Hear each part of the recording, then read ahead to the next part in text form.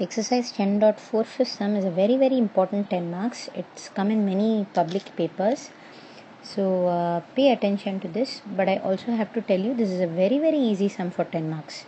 So if you find this, quickly go attempt it because it's that simple. Okay, let's get started. They say that the number of accidents in a year involving taxi drivers follows a Poisson distribution. Yes, so it follows Poisson. And the mean is equal to 3. Okay, so the average number of accidents in a year is equal to 3. So in Poisson, mean is lambda, so I say lambda is equal to 3. So you are asked to find out of 1000 taxi drivers, find the number of approximately find the number of drivers with no accidents in a year, right? That's the first part. And the second part is more than 3 accidents in a year, right? So they have given you n is equal to 1000, and in the first part of the sum you have to find the number of drivers who will drive without having any accident in a year, right? So first I'm going to find the probability of having no accidents in a year, where x is denoting is a random variable which denotes the number of accidents in a year. So when there's no accident in a year, I'm going to substitute in my Poisson distribution formula, probability distribution formula for Poisson, x is equal to 0, and I know my lambda is equal to 3. Since 3 power 0 and 0 factorial is 1, this is straight away going to be e power minus 3, which is specified as 0.0498. So this is the probability of having no accident in a year. But the question what they are asking is, how many drivers, the number of drivers who will not have no accident in a year, who will not make any accident in a year. So then in that case, the number of drivers with no accident is going to be n into p of x equal to 0, right? So out of 1000 drivers, the number of drivers who are not going to make any accident in a year is going to be 49.8, which I can approximate to 50.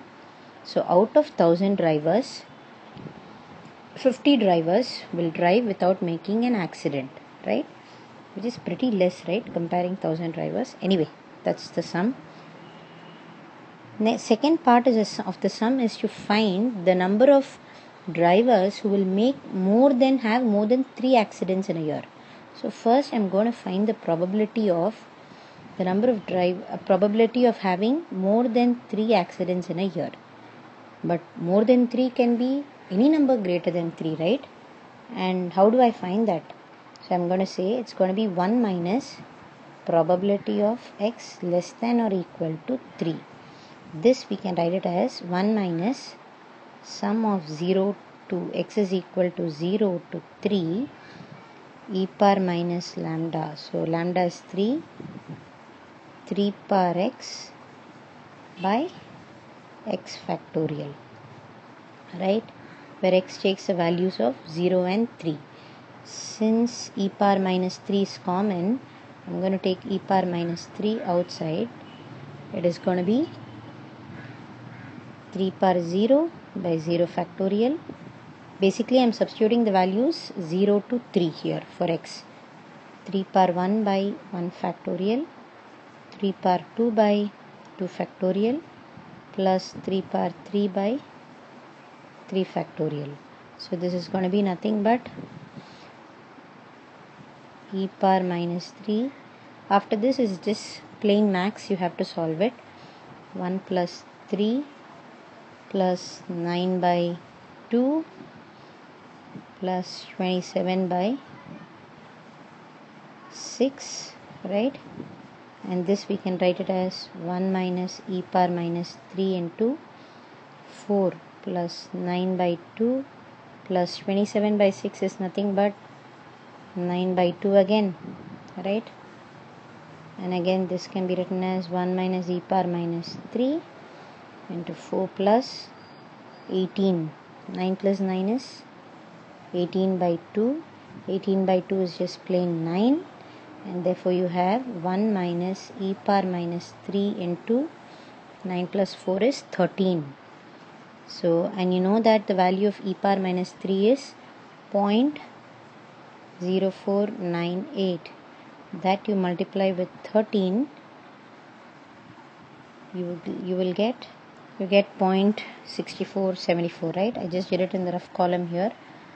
So 1 minus 0.6474, again you subtract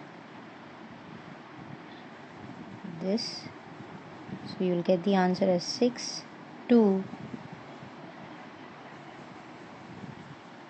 5, again a 4, I'm sorry, 3, right?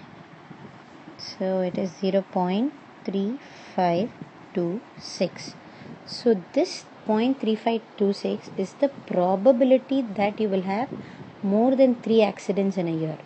But if we have to find out the number of drivers involved in more than 3 accidents, it would be 1000 into 0.3526, which is 352.6, approximated to 353. So out of 1000 drivers, you're going to have 353 drivers who are going to be involved with more than 3 accidents in a year, right?